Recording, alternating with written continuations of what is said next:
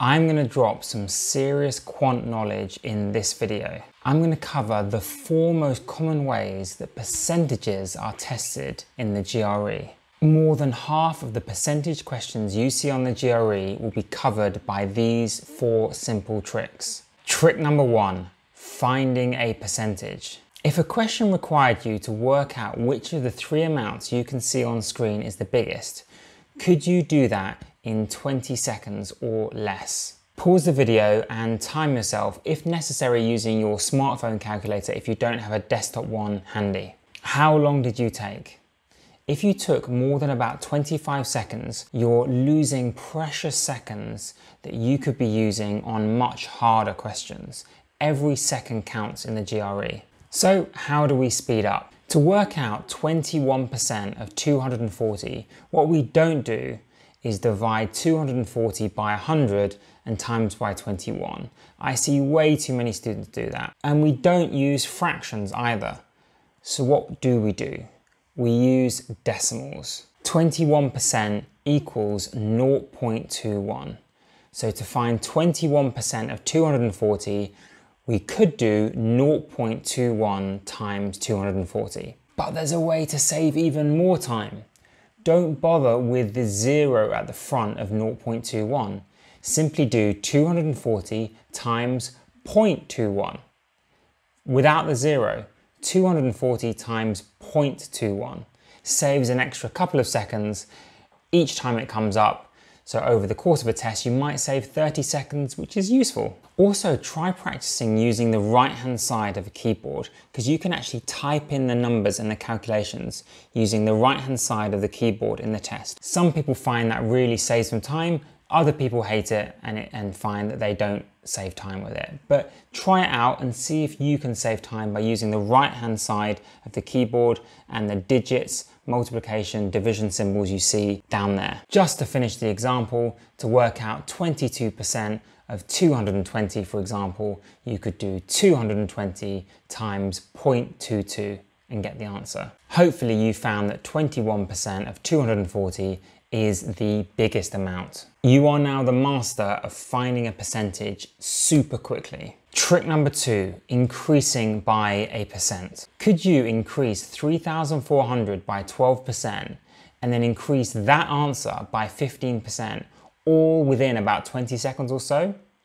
If not, then you need this trick. Again, we're going to use decimals, but to increase by 12%, we don't multiply by 0.12 because that would be finding 12%. To increase by 12%, we multiply by 1.12. That increases the number by 12%. Essentially, we're keeping the number and adding on 12% of it. That's why we times by 1.12. How would we increase by 15%? Can you guess?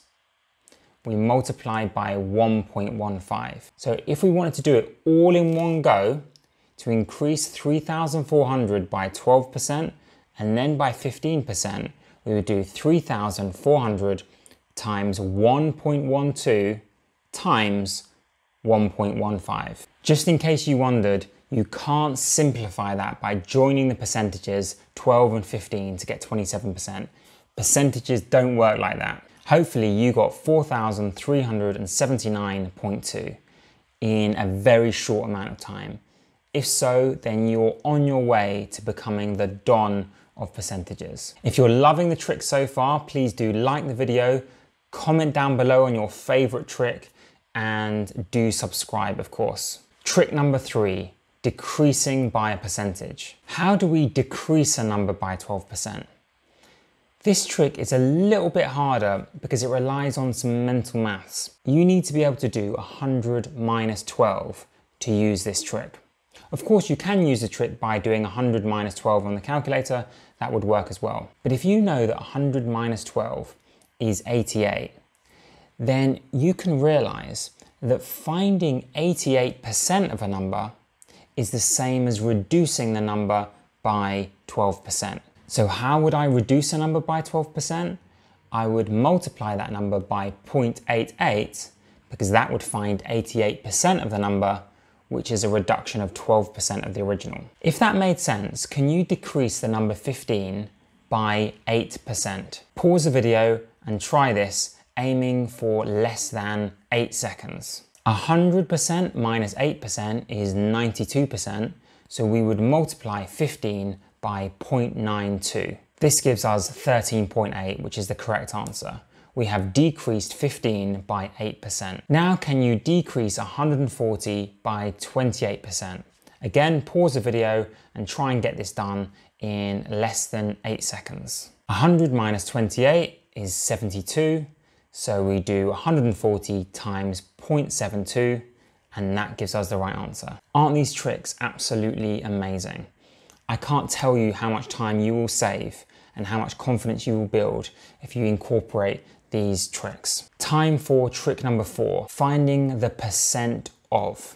What is one number as a percent of another number? A slightly rarer question, but it came up in my test, so I want you to know how to do it. What is 400, for example, as a percentage of 450? How do we do it? We do the first amount divided by the second amount. In other words, the first amount that we say divided by the number that comes after the phrase percent of. For example, 400 as a percent of 450, you do 400 divided by 450. You can use the on-screen calculator. Once you get your answer, that will be a decimal, which you can then convert into a percentage by multiplying by 100. 400 divided by 450 is 0.88888, which if we times by 100 is 88.88%. Can you tell me 11 as a percentage of 13? Pause the video, try and get this in less than 8 seconds. We would do 11 divided by 13, which is 0.846. Timesing that by 100 gives us 84.6%. The key to this trick is remembering to divide by the number that comes after the phrase percent of or percentage of. So those are the 4 tricks, but I want to give you one last question that you can attempt by pausing the video that encompasses virtually all of those 4 tricks. This would certainly be a harder question, so give yourself 30 to 45 seconds. Remember, my goal is to help you save time so that you have more time for other question types. Here are the year 1 revenues for 2 shops. Shop 1's revenue is $14,000 that year, and Shop 2's revenue is $18,000. In year 2, Shop 1's revenue increases by 14.5%, and in that same year, Shop 2's revenue decreases by 5%. For year 2, Shop 2's revenue is what percentage of Shop 1's revenue? Good luck.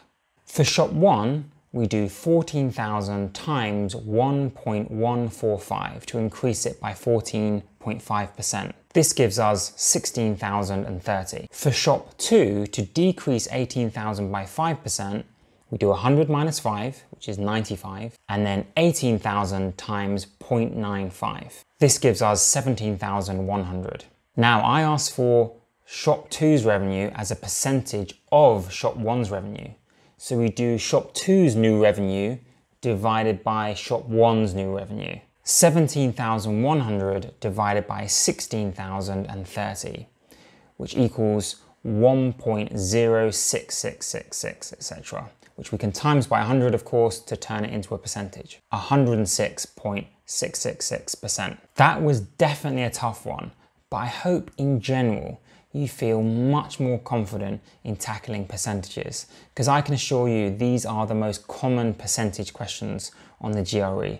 And if you can be whip quick at getting these kind of questions right, you're going to boost your score and you're going to give yourself more time for different question types. Of course, this is not everything you need to know for percentages. That would be way too much for one video, but it covers most of what comes up on the GRE. If there are any other quant topics you want me to cover, please do comment down below. And thank you to Reek for suggesting this subject. As ever, liking, commenting, and subscribing helps promote the video to other people who might need it. So please do that and have a great day.